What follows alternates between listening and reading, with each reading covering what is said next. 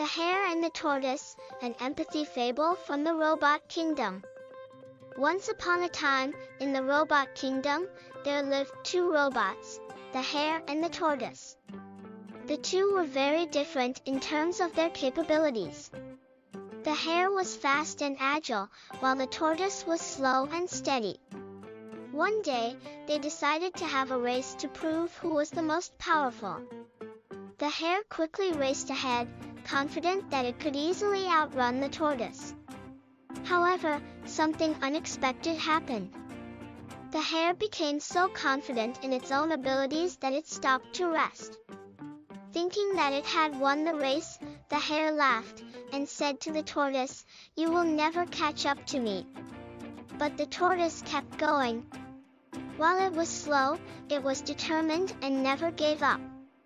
The Tortoise kept going, even though it was tiring and the Hare had gone far ahead. Finally, the Tortoise reached the finish line, and it had won the race. The Hare was surprised and ashamed of its own arrogance, and finally understood the power of empathy.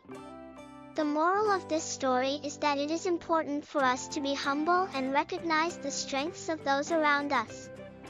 We may think that our own strengths are greater than someone else's, but we must remember that everyone has something special and unique to offer. By practicing empathy and understanding, we can learn to be better people and work together to achieve success.